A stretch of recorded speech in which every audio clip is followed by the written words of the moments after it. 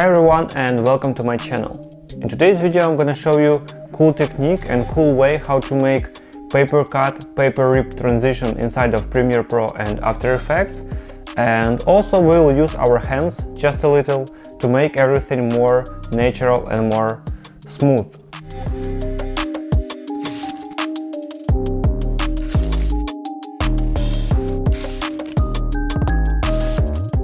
Without further ado, let's start with making textures, and right now all we need is piece of paper, black background and our phone. We need to prepare textures for future animation. We need to use white paper and black background. It's really important to find a black background that doesn't have any glossiness or reflections. Now I'm using two glossy background and I had to retake those photos again. Don't be me and use proper background. And by cutting and ripping pieces of paper we need to take photos. It depends on how many frames you want to have in your final transition. In my case it's gonna be 8.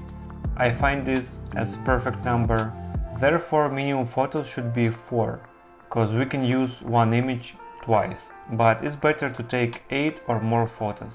And the last thing, we need to take few photos of the craft paper for secondary textures. I will use this one, I like how textures and imperfection look like, and these photos will be applied on top of our clip during the transition. When we finish with that, we need to send photos from our camera or phone on our hard drive. And see you in Premiere Pro. Okay, I am in Premiere Pro and I have two clips already here on the timeline, and first of all I work in Full HD resolution, and now I need to navigate between two clips and find the beginning of the transition, and from this point I need to count 8 frames, 5, 6, 7, 8, trim the bottom one, I don't need any extra frames here, and then I will add 2 extra frames, and here I make my first edit. I use hotkeys, but you can use razor blade. Then I go back to the beginning of our transition and giving 2 extra frames at the beginning. I like to have ability to have few extra frames in case I want to make this transition longer or any other reason, and this makes me save in the future and I don't need to re-export everything out, so it's like a sweet spot for me.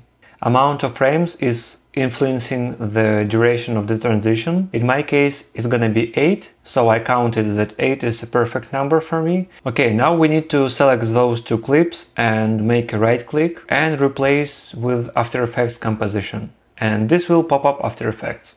In After Effects we need to save this project, let's name it like here, and we have our clips in After Effects, which is nice. So let's start with adding our textures. To do that I will create a new folder and let's name it as paper, and let's find out our images on our computer and import into After Effects. Just drag and drop.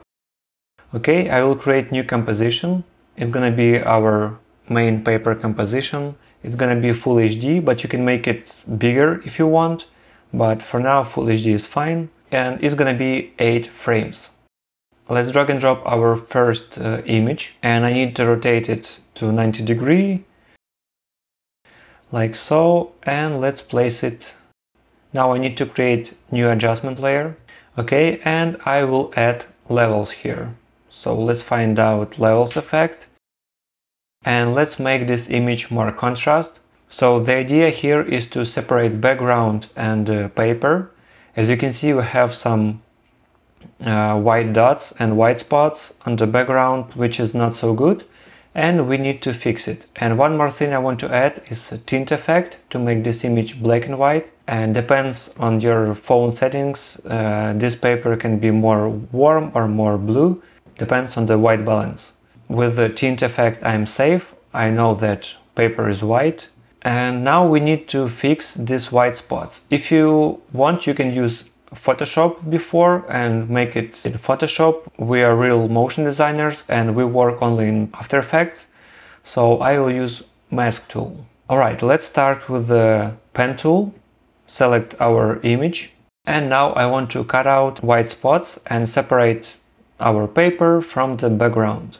Mask shouldn't be like really perfect, but the idea is to reduce amount of these white spots. Okay, and we are ready. Let's place this paper a little bit higher, and it's gonna be our first frame. Our animation will start from the top, so therefore I will place this image as the first frame on top, like so. And also I need to trim this image, Alt and break it to make it shorter, like so. Now I will duplicate this image and I will remove the mask. Just select this mask and hit delete. And now let's replace this image with another one. Just drag and drop with holding Alt key, and this will replace our old image with the new one. I do this in a purpose to save scale and position and rotation from the previous frame. And also I will use the mask to cut out the paper from the background. Okay, let's place it higher.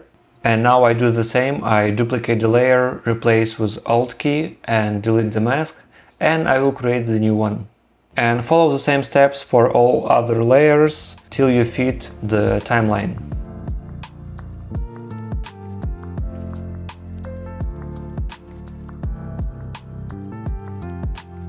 Let's go to main composition and drag and drop our paper texture.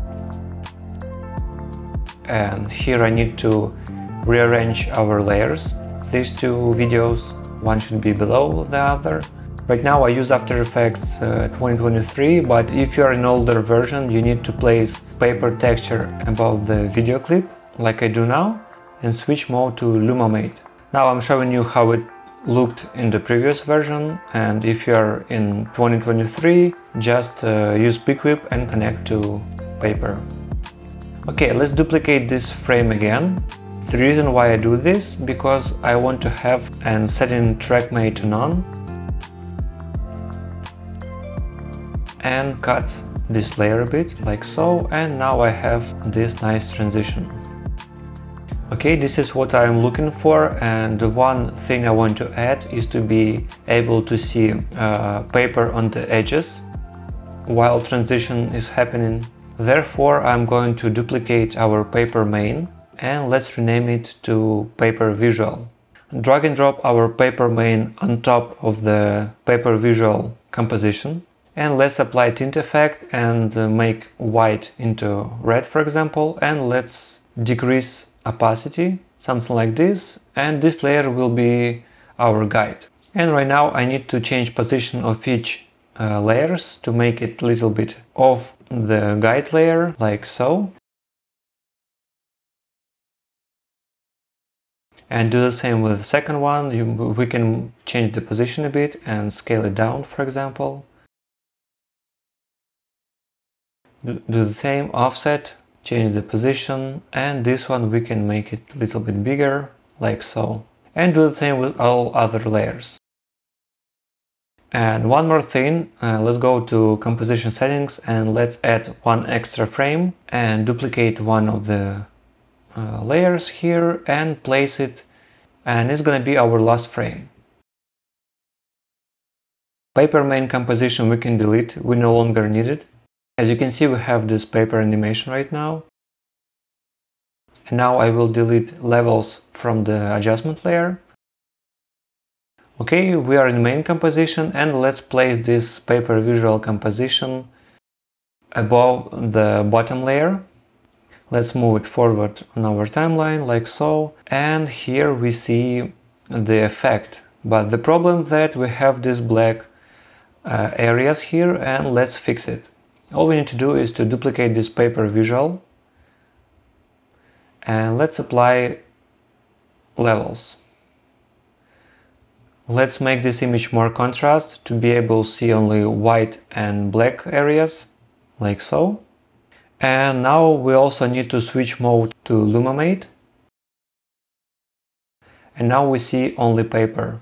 Okay, now it looks awesome, almost what we want to have in the final video. And also, if we go back to Premiere Pro, we are able to see this effect already. Okay, we're almost done. Let's add a few more extra things. Let's create new null object and let's connect all layers to this null. Let's go to the beginning of the transition and hit S, P, R. we need scale, position and rotation. And let's set first keyframes. Now let's select those keyframes, right click and toggle hold keyframes. Okay, by changing this mode we are able to set motion only when we place new keyframes. Okay, let's change some values here, make it bigger, change the rotation a bit and play with the position. And the idea here is to create this jittery wiggle effect. And in the end of the transition we need to reset all settings and make it our scale 100, rotation 0 and position right click and reset. So we are back to our original settings. And what we are doing here is we are trying to recreate this paper effect if we printed these images and took photos.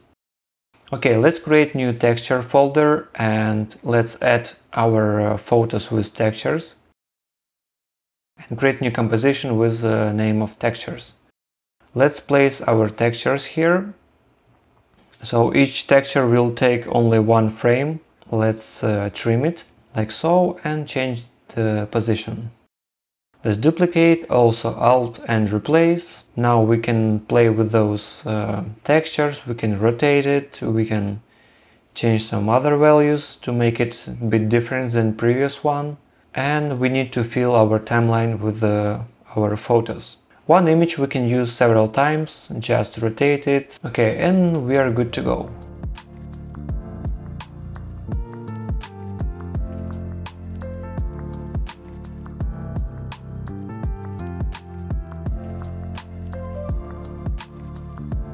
Now we can check this, what we have here. Now it's too quick, but we'll see how it works in our main timeline. Go back to main timeline, place our texture, place it on top. And also before we apply any changes to our mode, let's add levels and make it more contrast. And change mode to multiply. As you can see, we have this nice paper effect. It looks really cool, like a real printed image. And the last thing I want to add is to add shadow to our paper. So let's select paper visual, the bottom one, right click, layer styles, drop shadow.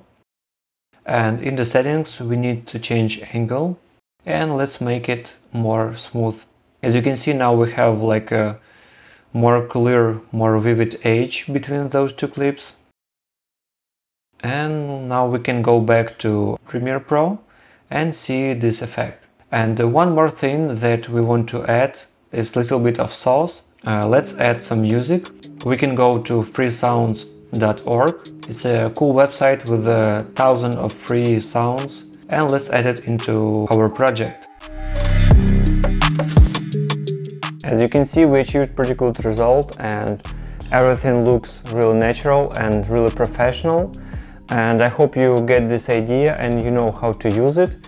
And then you can implement in your commercials, in your music videos or something. And I hope it's clear for you. Thank you guys for watching and don't forget to hit the like button and subscribe on my channel. I will really appreciate it and see you in the next videos. Peace.